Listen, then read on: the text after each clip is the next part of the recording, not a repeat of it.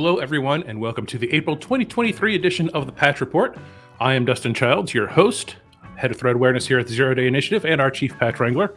We've got a lot to cover: Adobe, Apple, and Microsoft this month, including some O-Days in Apple and Microsoft. So, hey, without any further ado, let's get straight to it. Let's start with the Adobe patches. They've got 56 CVEs fixed by 6 bulletins. Obviously, the most interesting here is going to be the Reader update, which corrects about 16 CVEs. And 14 of these could be arbitrary code execution. Again, you got to convince someone to open a PDF that's specially crafted.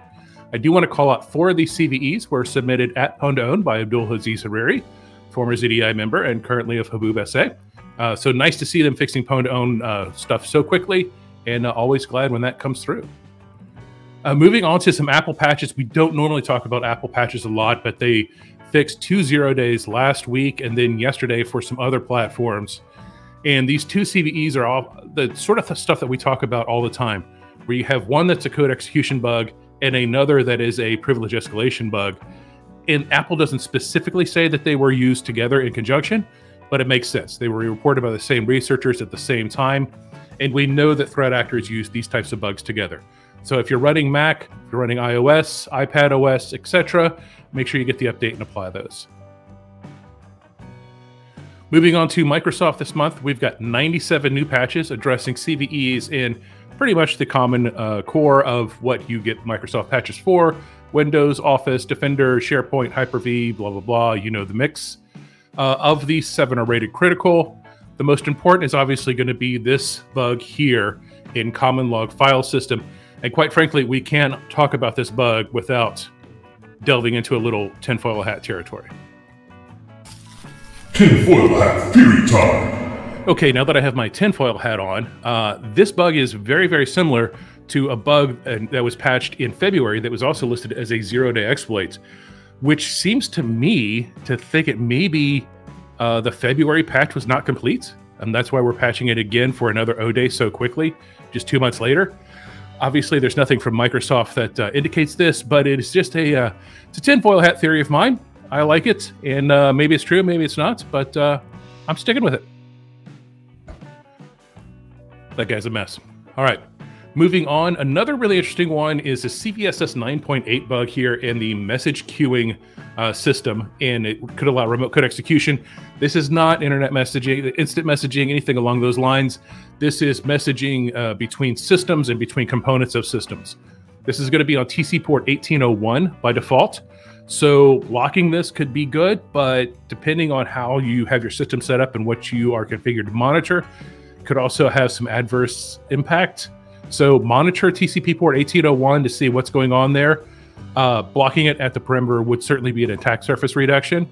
But this is a really, really cool bug, and it would not surprise me to see it exploited within 30 to 60 days. Microsoft gives it its highest exploit rating as well. So definitely take a look at this closely and test and deploy it quickly. Moving on, we have another SQL Server remote code execution bug, and God, he's going to come back. Tinfoil hat theory time. Okay, got the tinfoil hat on because this was shipped in February and it's just now being documented. That's right, it was a silent patch from February. And there's been a lot of talk online about why silent patches are bad. I won't rehash that here. I will just reiterate that silent patches are bad. So if you've had problems with your SQL Server last couple months, this may be one of the reasons. It's a very important bug. However, exploitation is a little unlikely because you're controlling very little, but a server crash is much more likely. So if after February your SQL service started crashing and you couldn't troubleshoot it, well, it's because of silent patch. And okay, why is the tinfoil theory? Why did they patch it silently in February? Actually, it's probably when you build a patch, you put a lot of bugs in it. They probably just forgot to document this one. I wish I could come up with something more malevolent than that, but it's probably just a case of they forgot to document it. Either way, it's a silent patch. It's a bad thing. Make sure that you have the February and the April updates installed for SQL Server, or is it SQL? I don't know. Compose a comment below. Let me know if it's a SQL Server or if it's SQL Server to you, because I get different things from different people. But check the table on these bulletins because it's very complex to make sure that you have the correct versions of cumulative updates installed. Make sure you get them installed. Okay, I think that's the last we'll see of that guy. Moving on, we have CVE 2013-3900, and no, that is not a mistake. Earlier today, Microsoft updated this 10-year-old bug that is being reissued because it's getting additional platforms now. It was originally an opt-in fix, meaning that admins had to opt in to get the fix, but this bug has actually been used in active attacks in the recent 3CX attacks.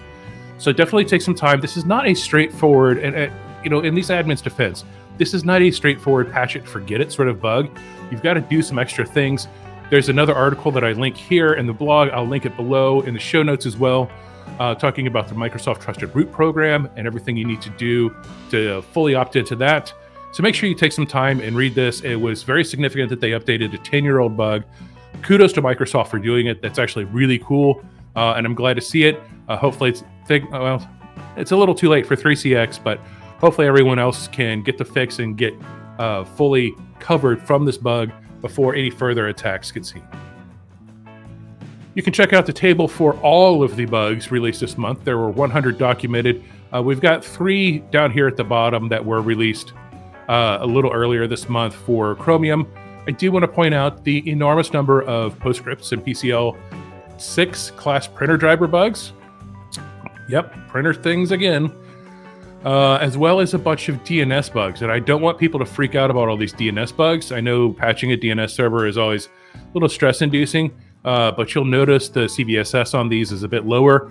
That's because they all require elevated privileges or some other sort of privileges to actually be carried out by a threat actor.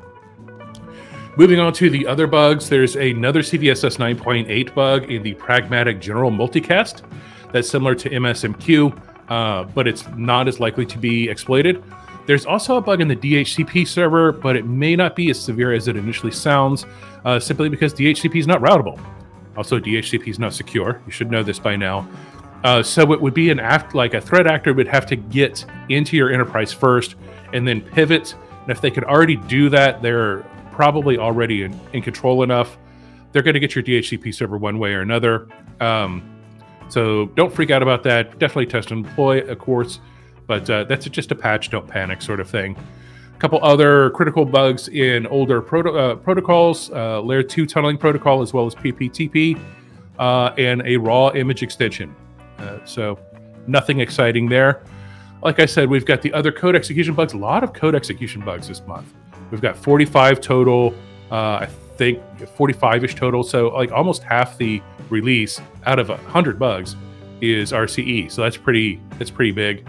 I do want to note one thing here. The RPC runtime, the CVSS says privileges required low. The description says unauthenticated attacker.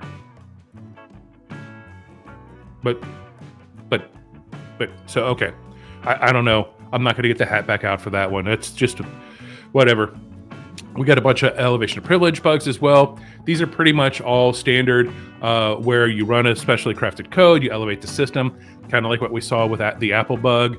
You would elevate to root in that case. There are a couple bugs that require a man in the middle, Kerberos and NetLogon. So those are a little bit interesting. The Kerberos bug could lead to a downgrade of encryption. That's cool. Again, this is not the thing I really think we'll see impacting a lot of enterprises. We've got some security feature bypass bugs, including 4 that require physical access. Microsoft used to not patch bugs that required physical access, so kudos to them for changing that policy, because these affect like the lock screen and the Windows Boot Manager, which are specifically there to prevent physical access attacks. So good for them. We do have some info disclosure bugs. Almost all of them are just random memory contents. There is one in Azure Machine Learning that could read but not modify. That's an important thing. System logs, of course, with Azure Machine Learning Compute, you have to upgrade your instance. You can't just apply a patch. There's a spoofing-related bug in SharePoint that is an NTLM relay exploit. I don't consider that spoofing. Microsoft does. I consider that elevation of privilege, because if I can get you to relay your NTLM credentials, I might be able to replay them and then elevate to you. So, but that's kind of cutting hairs, as it were. So whatever, it's fine. A few DOSes, but nothing extraordinary, and a couple cross-site scripting bugs at Dynamics 365. Last 2 months in a row, they were 5. This month, there are 3. Combo breaker. So that pretty much summarizes the release. To kind of wrap up, we have a bunch of Adobe patches, including some from Pwn. Always good to see. We've got Apple attacks, so make sure you get those 2 CVEs patched across all your Apple devices. CLFS and Microsoft under active attack again, as it was in February. Was it a failed patch? The world may never know. We also have very critical bug in MSMQ, so make sure you patch that. And then, again, take a look at the blog for details on everything else. I'd like to thank you for joining us. As always, please leave a comment if you like this format or have suggestions on how we can improve it. Be sure to like and subscribe for further stuff. And we'll see you in May. Until then, stay safe. May all your reboots be smooth and clean.